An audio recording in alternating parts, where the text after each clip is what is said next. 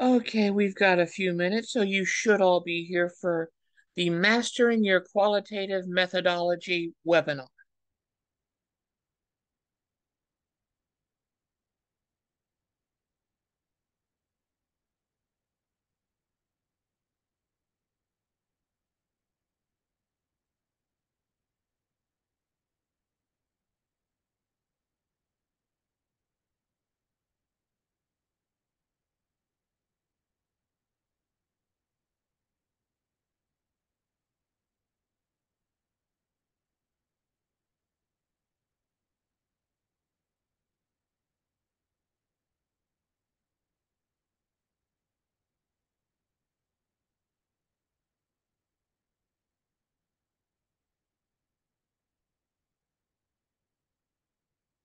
Okay, we'll get started in a few minutes here. Just giving everyone time to get here and get settled.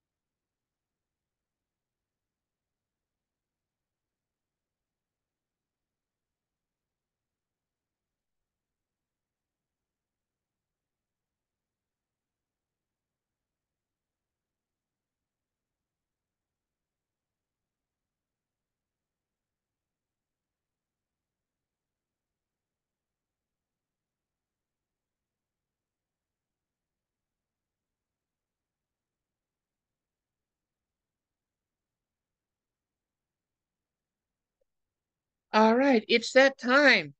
Welcome, everyone. I am Dr. Joanna Broussard. I am a qualitative research mentor here at Statistics Solutions. And this is the Mastering Your Qualitative Methodology webinar. This webinar focuses on everything you need to include in what will be chapter 3 of the standard dissertation, the methodology chapter. If you're doing a DBA, if you're doing action research, it may be structured differently. But for a standard dissertation, this is normally chapter 3. Within 1 week of the end of this webinar, you will receive a recording of the transmission that will include the PowerPoint and all of the words that I have said, including my responses to any Q&A. So that way you will have that for your notes. A note on the Q&A, I have the Q&A feature ready. Given the amount of information we're going to cover, and the specificity that's needed for most studies, I will be unable to answer questions about the specific nature of your individual study. I can clarify things, I can give you things to consider, but questions focused on your individual study are something that would require a consultation. That being said, please use the Q&A feature. I keep it up so that way I can see it, because I like when you get your recording, this way you can have the content. I will pause at a stopping point in the narrative to read the question aloud, and then I will give my response. So that way everything is roughly together to help it make more sense as you go over this later. So that being said, let's begin. Now, we'll start with an overview of the chapter. You can see here all of the sections you're going to have in your chapter. First things first, the methods chapter, like any form of traditional academic writing, uses what's called a tripartite or a syllogistic structure. meaning there are three big sections: introduction, body, conclusion. The introduction, you tell us what's going to happen, you give us the background information so we're all on the same page, and you preview the body. The body, you give us all of the information you're going to tell us in all of the detail you have, and then the conclusion, you summarize what you just told us, you hit the high points, you give us a takeaway that sort of answers the question, so what? Now that I know this, what do I do with this? And you segue to whatever comes next. In Western European-based academic writing, from the paragraph level, topic, sentence, support, explanation, summary, to the 5-paragraph essay, to the book chapter, to the dissertation chapter, to the dissertation itself. This is the underlying structure. And so you can see the introduction is the introduction. Research design through trustworthiness, that's your body. And then summary is the conclusion. So this is what you are doing in this chapter. It's a structure most of you should be familiar with by this level. But I do find that helping people see these connections makes it easier to know what's expected of them and why we expect these things of them. Okay?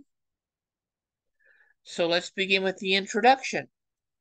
The introduction is one of the easiest things for you to write.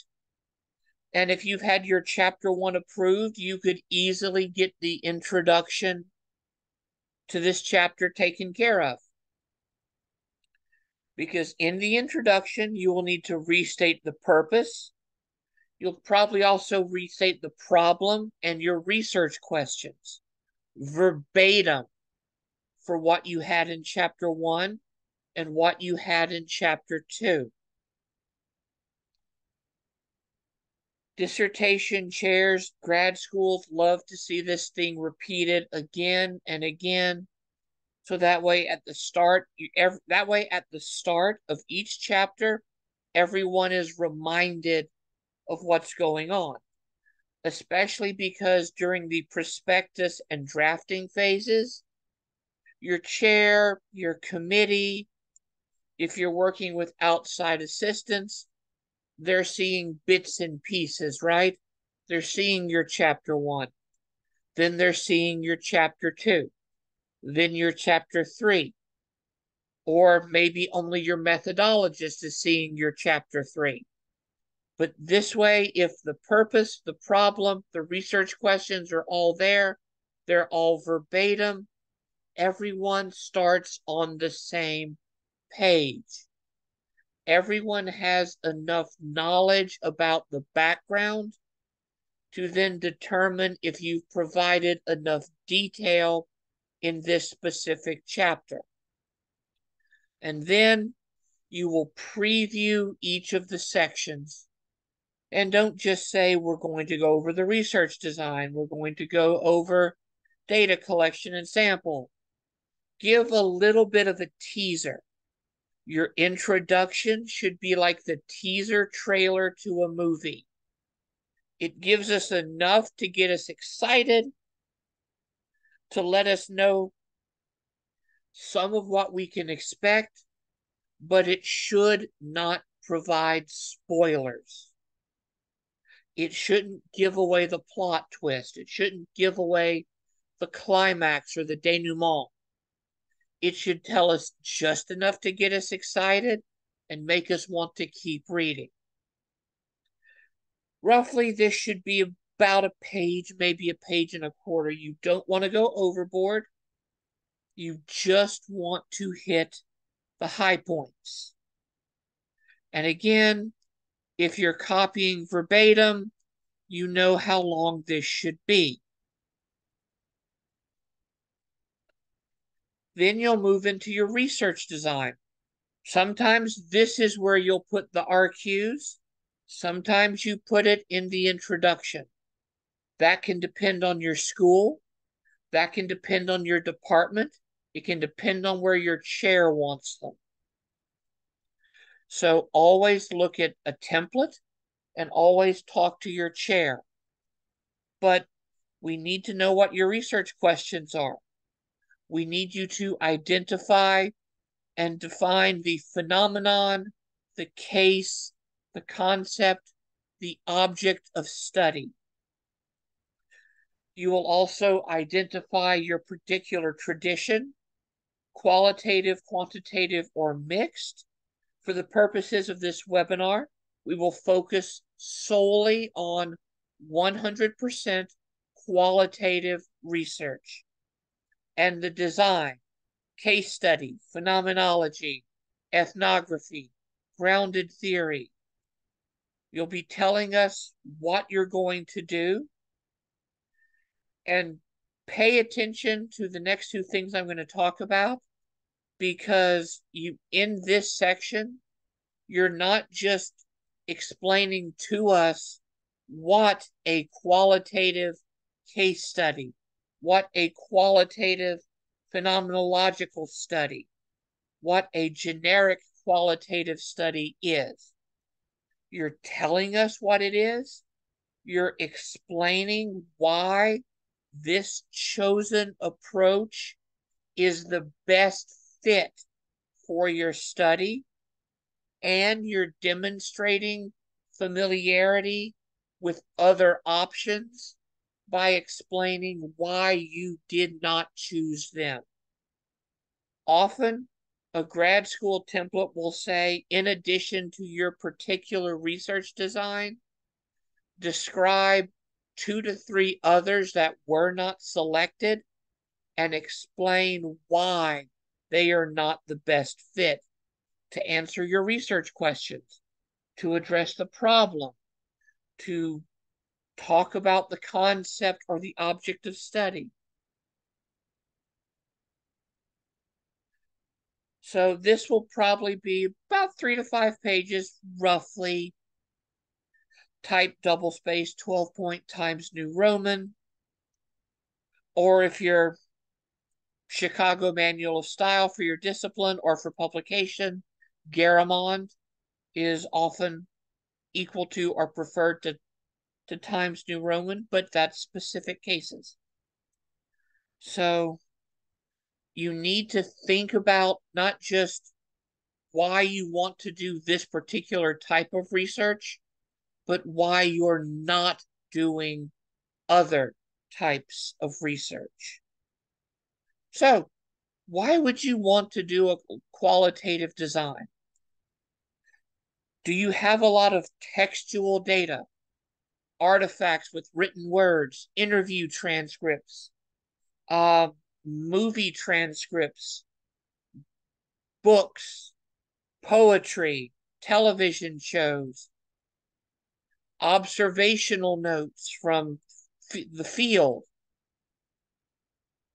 If you have a lot of that, a qualitative design is probably going to be a better option than a quantitative.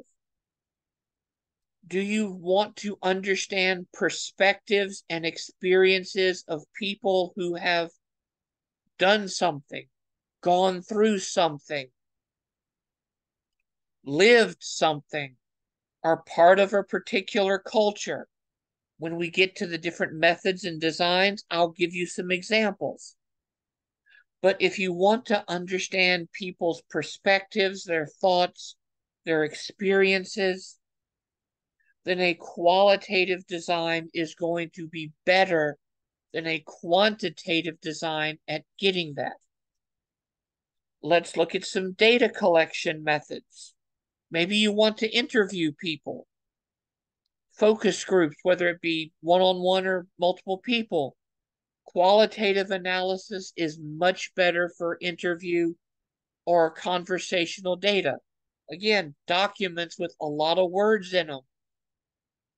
Court transcripts, medieval manuscripts, proceedings of conferences,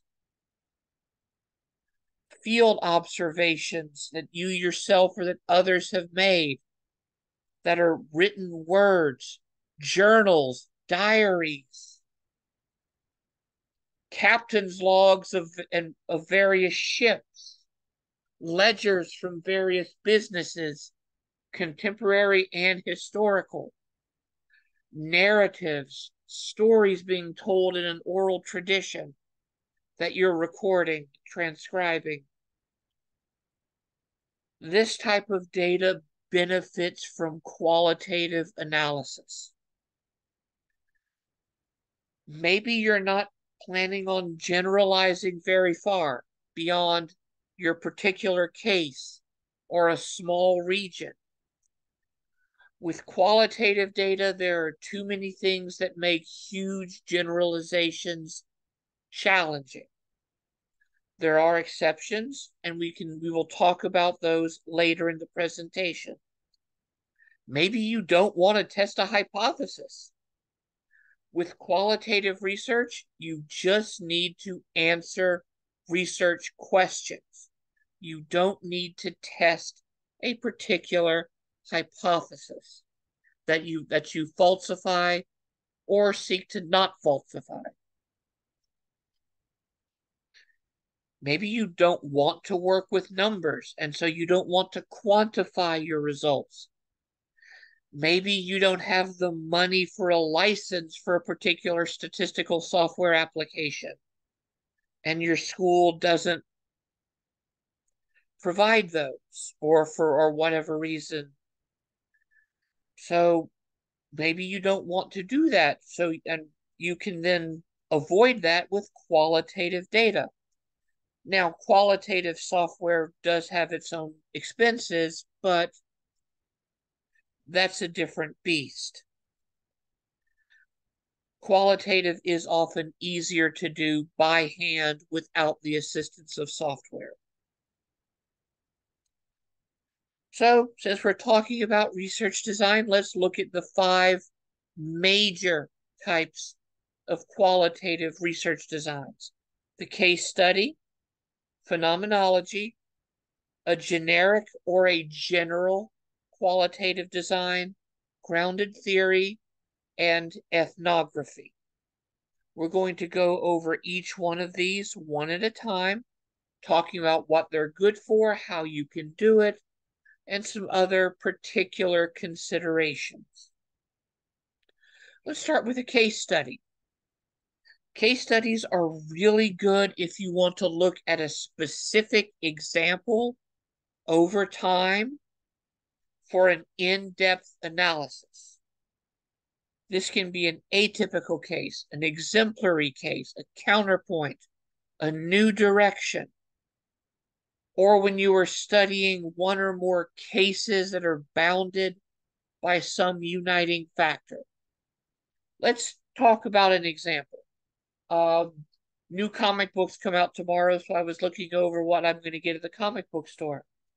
So maybe all of the comic book stores in your state have an employee turnover rate of 37%, with the exception of this one comic book store that only has an employee turnover rate of 3.7%.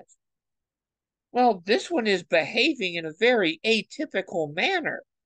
So they're clearly doing something different. But what? So this would be an ideal case study because you would have a single case, this comic book store, that you could study over time. How would you do it? Well, one, you would probably interview various people directly connected to the case, employees, management. Maybe you'll go to the comic book store and observe some interactions with employees, management, employees, customers, management, customers. Maybe you'll look over some documents if there are any that might be relevant. But you'll talk You will most likely be interviewing employees to figure out why they're not leaving when others are. You'll see what's going on. You want to get a sense of the fullness of the case. Educators also use case study, often a multi-site case study for, say, exploring how people who teach English to non-native speakers at a particular grade level in a particular school district use the resources provided to them. What strategies are they using that are either working really well or that aren't working in a way that they should be? If they're using the same curriculum, why is it working here? Why is it not working here when it's working elsewhere in the district? This way you can figure out what's different, what makes this atypical. Maybe it's a really good example of the successes and you want to highlight this one case. Maybe a new theoretical or conceptual framework has emerged to understand the concept. And because no one has studied any cases with this new conceptual framework, because it's new, you want to take the study of English to non-native speakers, middle school math education, or whatever, in this new direction. This is good for one place over time. Multiple methods of data collection, often interviews and observations with some document analysis.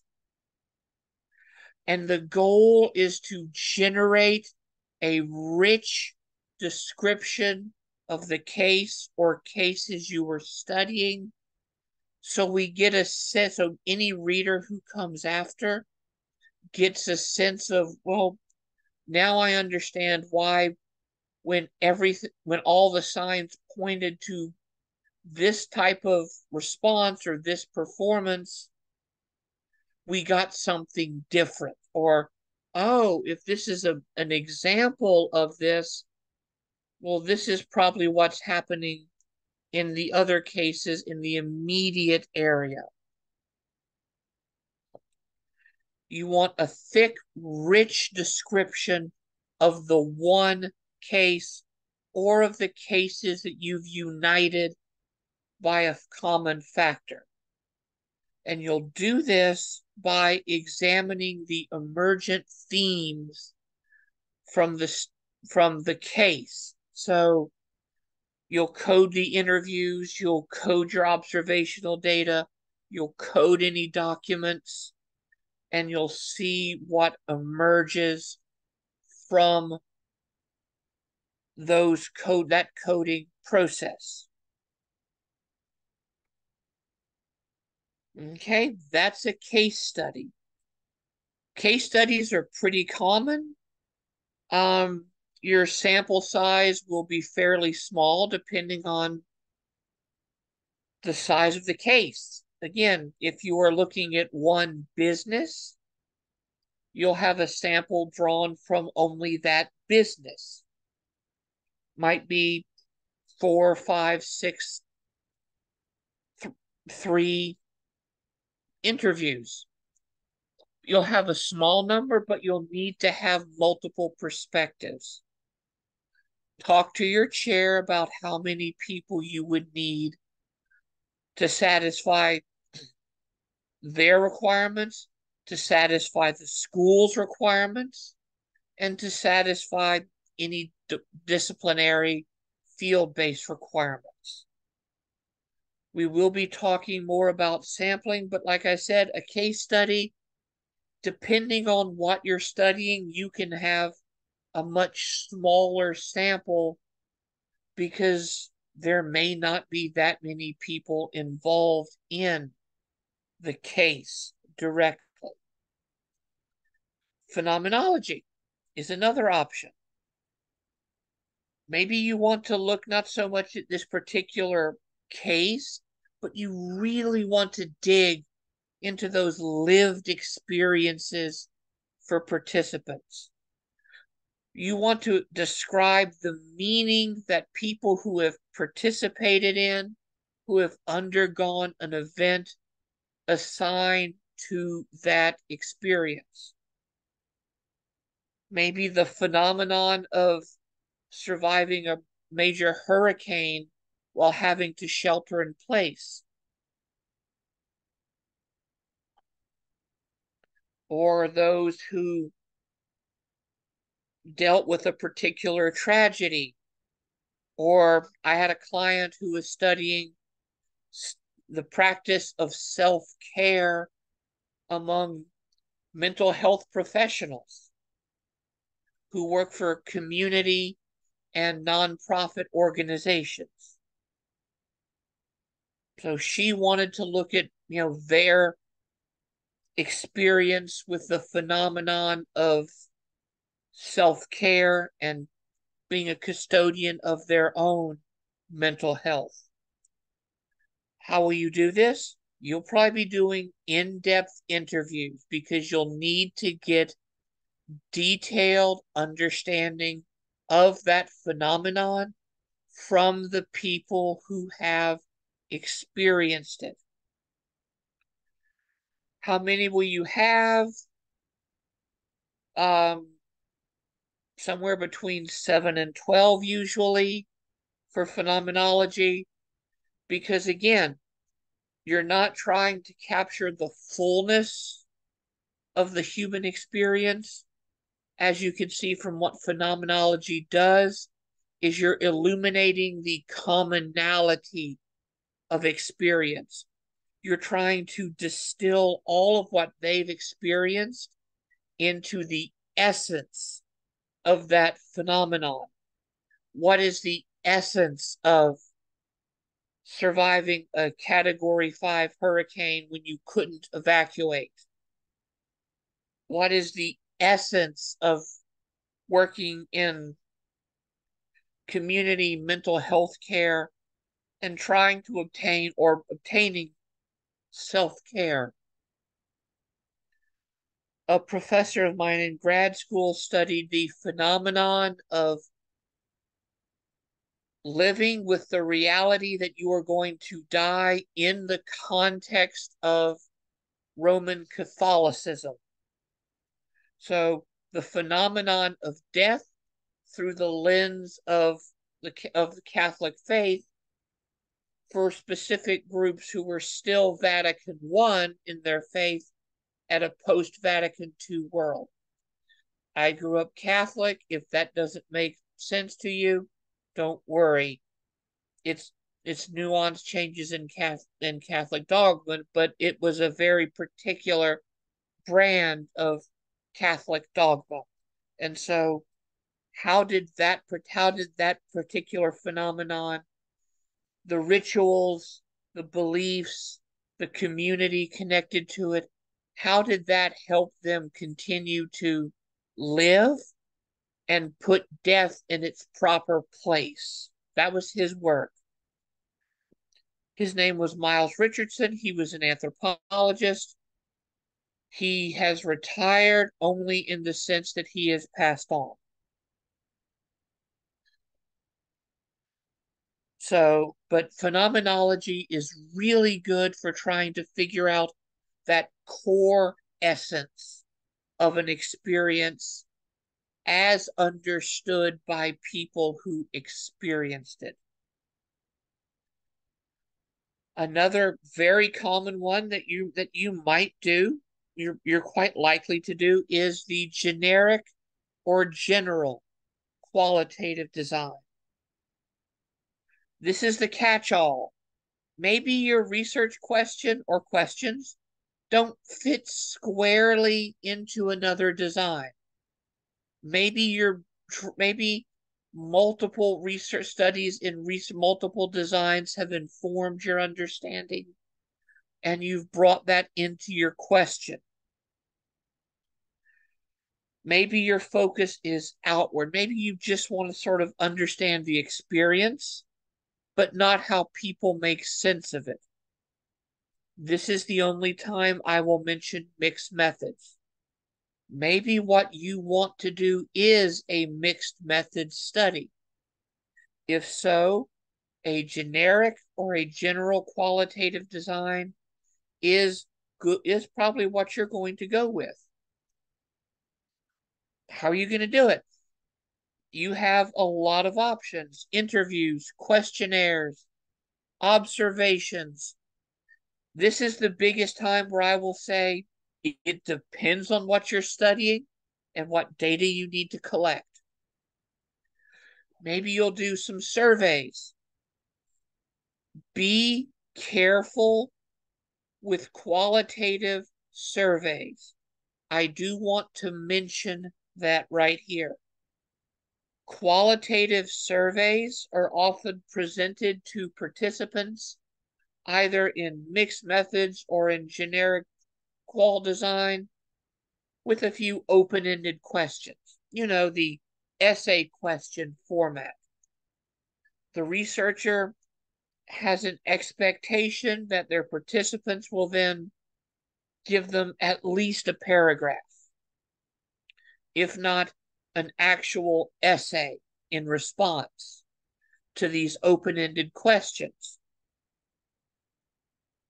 More often than not, what the researcher gets back is a phrase, a sentence, maybe two sentences if you're lucky. So you don't get a lot of the depth and nuance with a survey that you do with an interview. And sometimes that's because the questions weren't clear. Sometimes that's because there was some other form of misunderstanding. An interview, which we'll talk more about later, allows for that communication, that dialogue, that re-explanation. A survey, especially an online or a written survey, doesn't always allow for that. And so oftentimes clients, and when I was a professor, students found survey responses disappointing. But that is the nature of the beast. And so being prepared up front can help you plan to collect the data you need to get the questions answered. What does a generic design do? It yields an understanding of quote unquote outer world content, of the experience. It's more akin to a case study, but not as in depth, not as long term. So it's often selected because it is quicker, it's easier, and it does allow for a little bit more flexibility of data collection. This is where you'll see people having around 12 to 15 participants easily, if not more.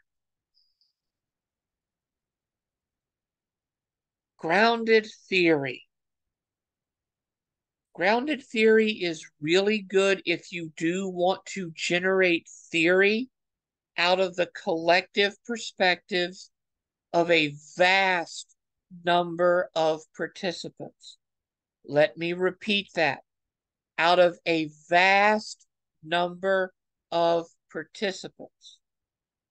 Grounded theory is good when there is little or nothing known about a topic. However, it is not something I advise novice researchers to do. Grounded theory is the most iterative of the research designs. You will collect your field data, your interviews, your field work, your text or document analysis, and you will and you will, in your memos, you'll analyze all of it, and you'll create, and from that you will create a theory about what's going on. That's phase one. Phase two is you repeat the process with different participants, and then you see if you need to modify your theory. You make the modifications. If you made modifications to your theory, you go back out into the field and you do it again until such a point as you reach theoretical saturation, the point at which data collection does not alter the theory. So this is something that you'll probably have 30, 40, 50 participants, if not more. This is something that requires a lot of time, a lot of understanding and experience with your data collection methods, with theory writing, with theory generation. This is advised for, at the earliest, once you've gotten tenure. Once you get tenure, then you have time to work on this, because you've got to go into the field multiple times. And so it's time consuming, it's daunting. It is not something I would advise a graduate student to do, but that does happen. What does it do? It derives a theory that is grounded in the data. If you really want to do something that's generalizable with qualitative data, this is what you're going to be doing. You produce a broad explanation of a process, an action, or an interaction. You can get some very meaningful results, and I don't mean to say that this is bad, but it is a lot of work. And if you're running up against the clock for, I need to graduate soon, this will be a huge mountain to climb. So don't put yourself in that position unless there is no other option. Okay? And last but certainly not least is ethnography. What is ethnography good for? Understanding a problem, a practice in its cultural context. It's good for a holistic inquiry. You want to look at networks of people, institutions, social groupings. This can be all the way from a full-scale analysis of a culture group, as was traditional with early ethnographies, where they would go out into the field, live amongst a people for 2 to 3 years, collect data, and then come back and write a monograph, which is also called an ethnography. If you want to study language in practice, whether that be,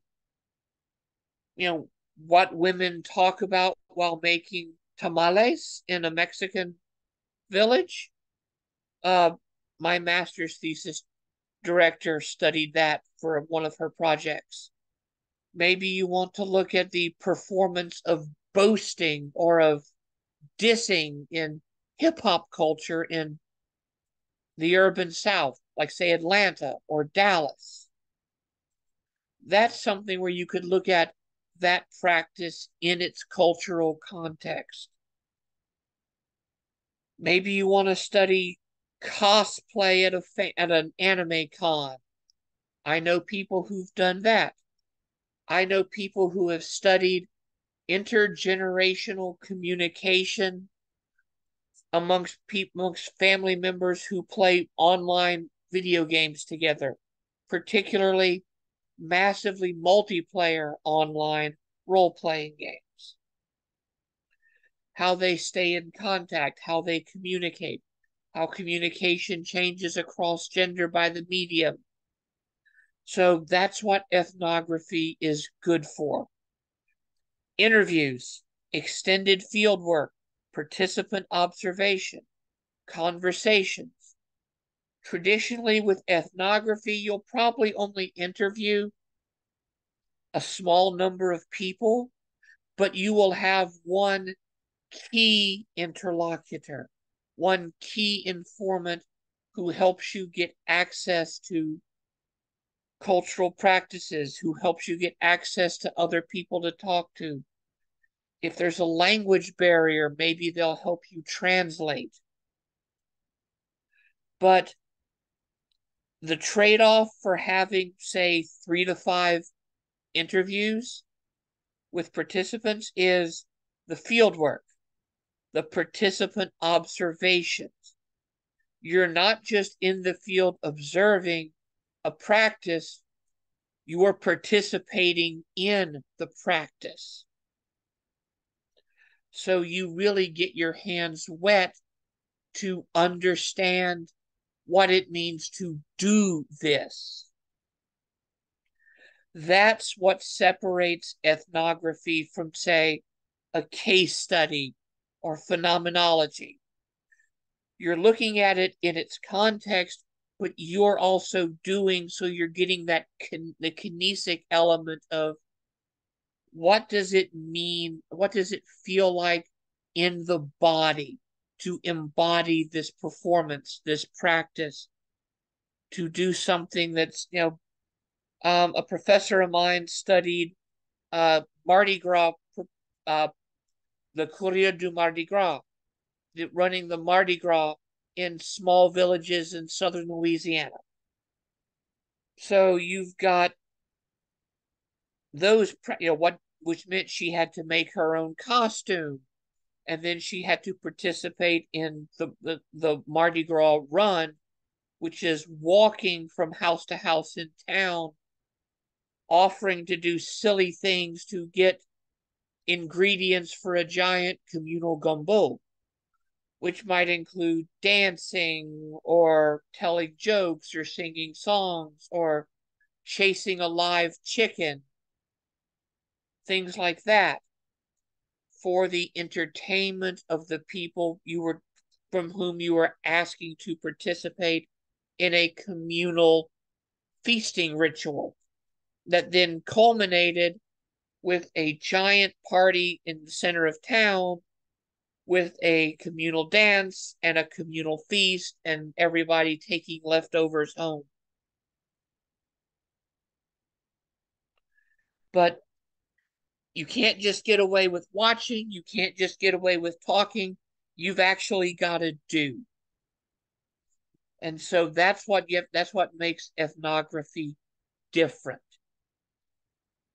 The payoff is big, but the investment of time, energy, and resources is equally large. And it is a great way to produce an in-depth account of your phenomenon of study, of your problem, from the perspectives of participants and within the cultural context. What does it mean to do this and to be a part of this culture? That's sort of the big thing that we get out of ethnography. So let's talk about the role of the researcher, shall we? What is your role?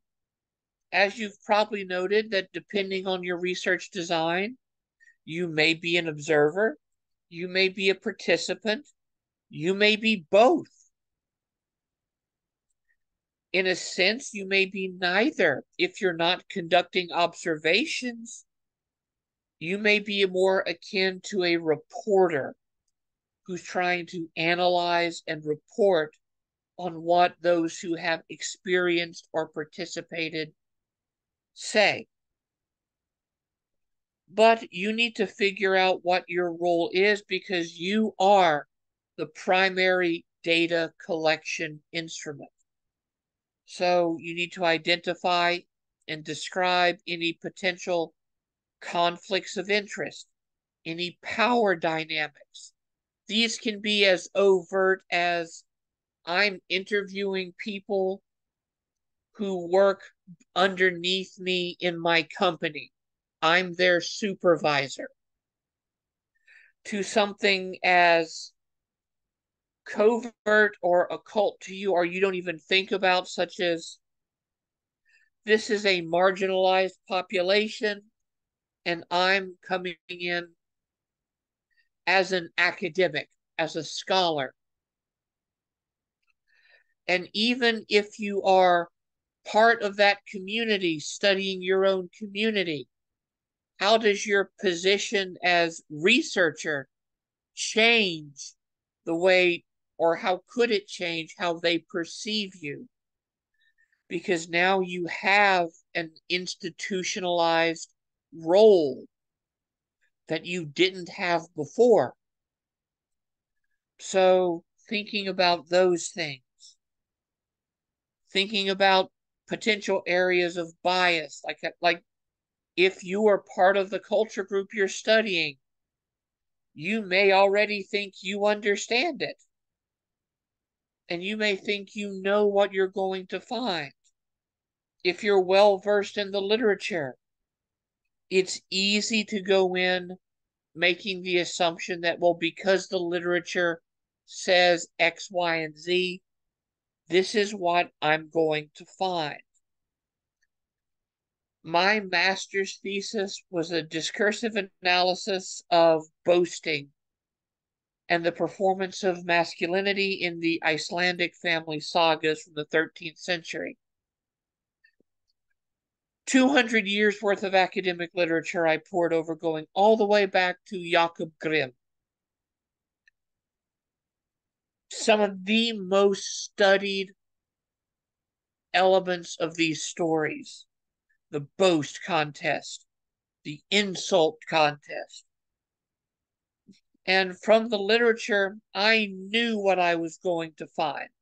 I was going to find very specific boast duels where they boasted back and forth. And I was going to find insult duels where they mocked each other relentlessly and didn't boast. That's what I was going to find. Why did I know that?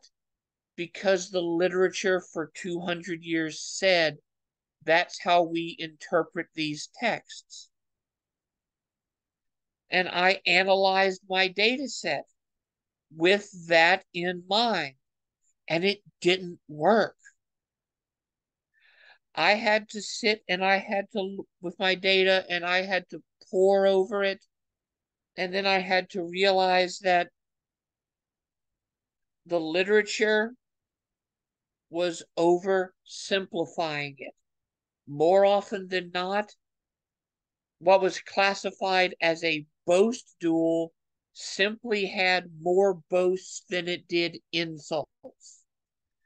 And the name given to the insult duel by scholars was never used in the text.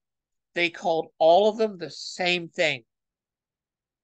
And so looking at it from that perspective, saying, hey, the literature's wrong on how we break them into groups, led me to then re-look at how we interpreted the concepts, the types of utterances. And I found some really neat things that way.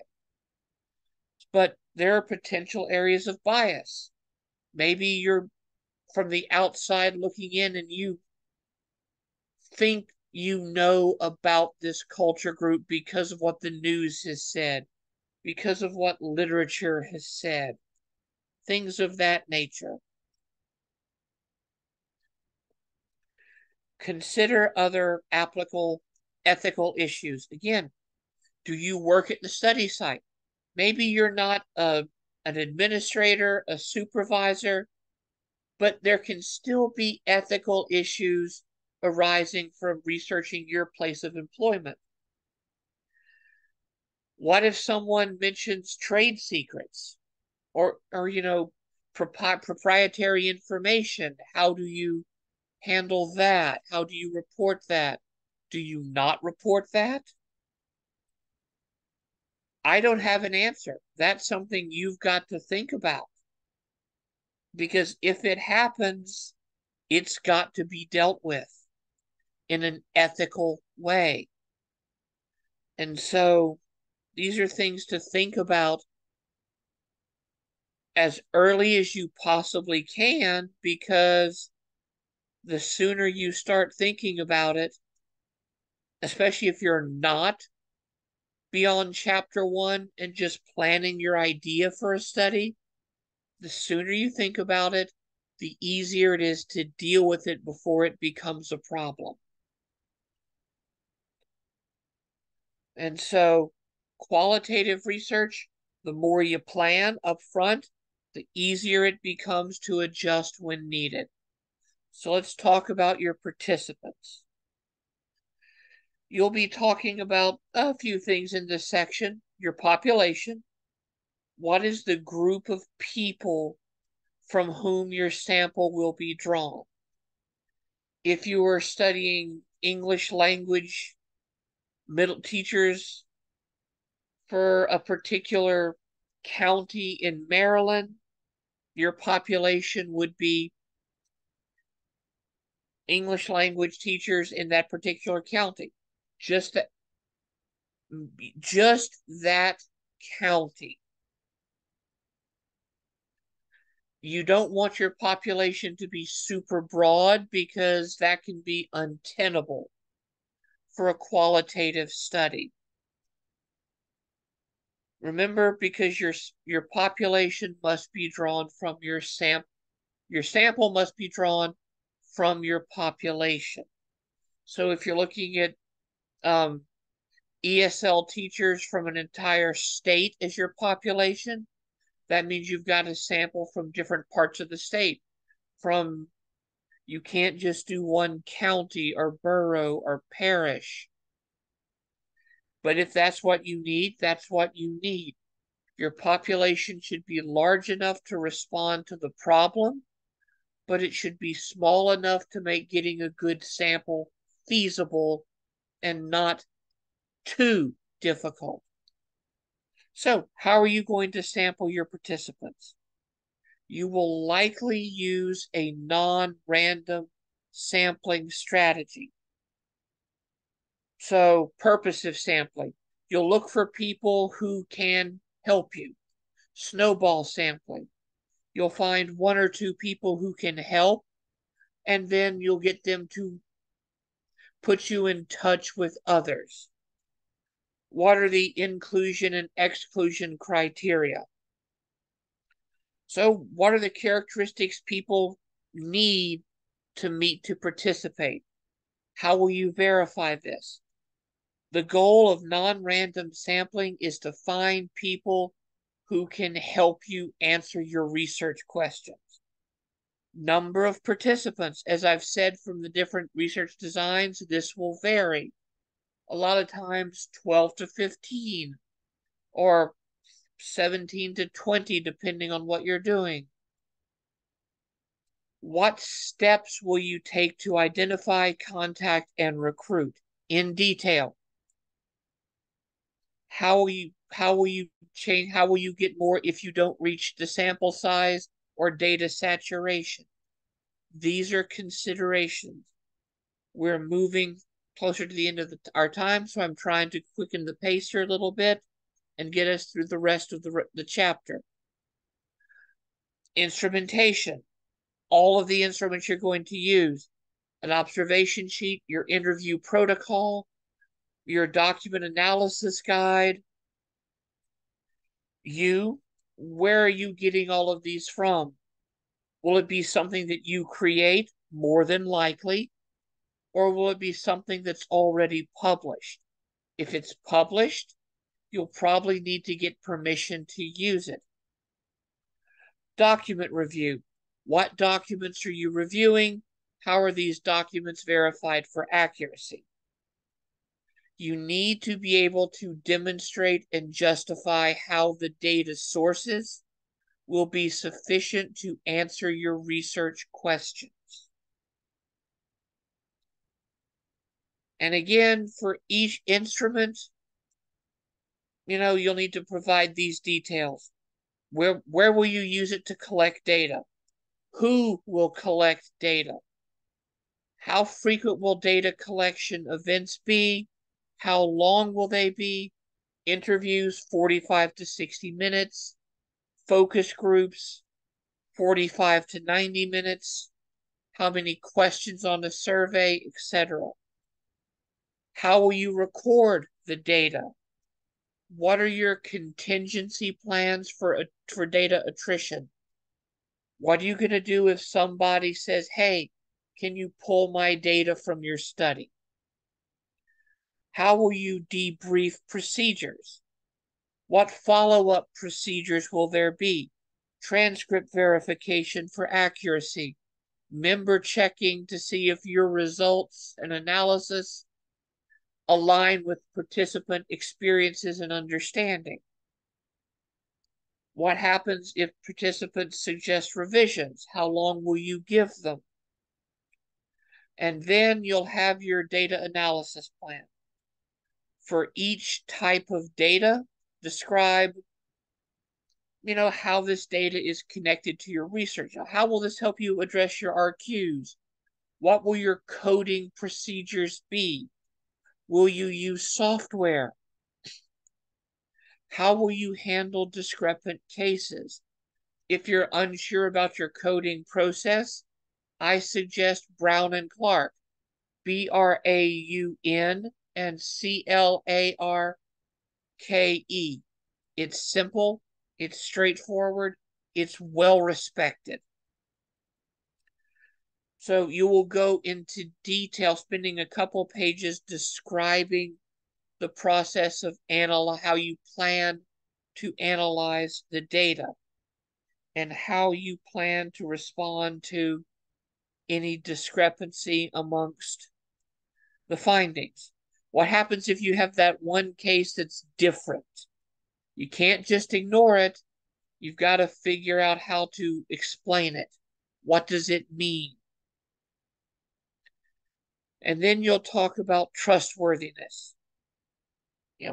How confident can we be in the accuracy of your findings? Often through triangulation of methods. This is why we have interviews, document analysis, observation for a lot of studies. You look at different methods, and then if the methods align, not perfectly, but it's close, then you're more confident in your accuracy. Transferability. Rich descriptions help other researchers determine if your findings will be applicable in different cases. You cannot determine if your findings are transferable to their case, but you can help them out by providing rich, thick descriptions. Dependability. Are your findings consistent for replication? Did you provide enough information or description of your data collection and analysis process? Is there an audit trail so we know what was done? Confirmability. Are the findings based on the participants and not just the researcher? That's what member checking offers. You will describe how you will establish trustworthiness through all of these methods. A couple paragraphs for each one is sufficient, but you need to not just say what people do, but say what you will do. And then you'll talk about ethics. Any agreements to gain access to participants, to research sites, etc. Talk about the process of acquiring that, IRB stuff, how you're going to ethically treat your human participants, through getting permission, recruitment, informed consent, data collection, anonymity versus confidentiality of data. Which one's better for a particular study? It depends. How will you establish both anonymity and or confidentiality? Pseudonyms, removing all identifying markers. How will you secure data? Who will have access to the secure data? How long will you keep your data before it's destroyed? Usually 3 to 5 years. How will you destroy the data? Wiping a hard drive, shredding transcripts, smashing an external hard drive with a sledgehammer, which is very therapeutic, by the way. These are things to think about. Check with your school for minimum requirements of how long you must keep data before it's destroyed. And then you conclude with your summary. You recap, hit the main highlights, you pull the reader along with the problem, the purpose, the questions, the method, your methodology, and then you will transition to your next chapter, which will be the results. Chapter 3 is the last chapter of your prospectus. Once you get 1, 2, and 3 approved, you go to the IRB, and then you've got to conduct the study. The more detail you have here, the better it is to help the IRB, and the easier it is to conduct the study for you. So, this is everything that is included in your Chapter 3 of a qualitative research dissertation. We've gone over the sections. We've looked at all the considerations for research design, including time and sample size. And now just a few tips. The chapter can be daunting. That's okay.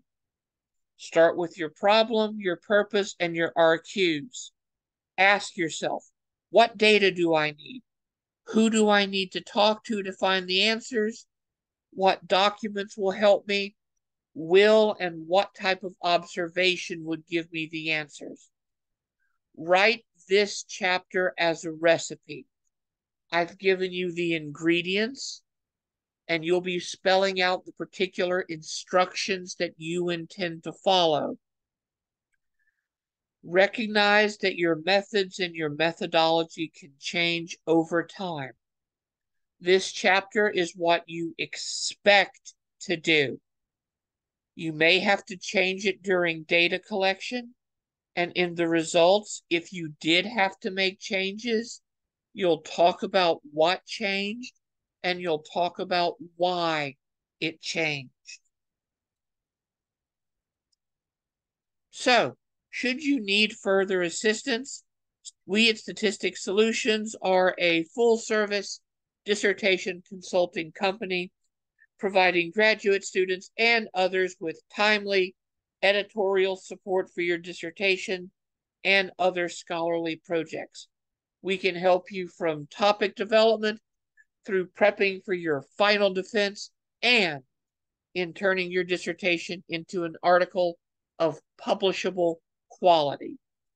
For more information on our services or to receive a complimentary 30-minute consultation that is available between the hours Monday through Friday, 9 to 5 Eastern United States time, please contact Janine Glace at info@statisticsolutions.com or via the phone number country code 1-877-437-8622.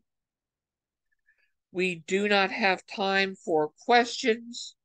However, the consultation with Janine is free, and should you have questions, she is more than capable of helping direct you to general answers that you can get and getting you the expert you need to help you with wherever you are. We are here to support you should you need our help. And whether you need our help or not, we wish you all the success in your academic, professional, and personal lives. Again, I am Dr. Joanna Broussard, a qualitative research mentor here at Statistics Solutions. And from all of us to all of you, thank you for joining us. And I hope that you have a lovely afternoon, a lovely evening, and a lovely week ahead of you. Get some rest when you can. Your body will thank you. You've got this. Have a wonderful day. You are more than welcome. And now I bid all of you adieu.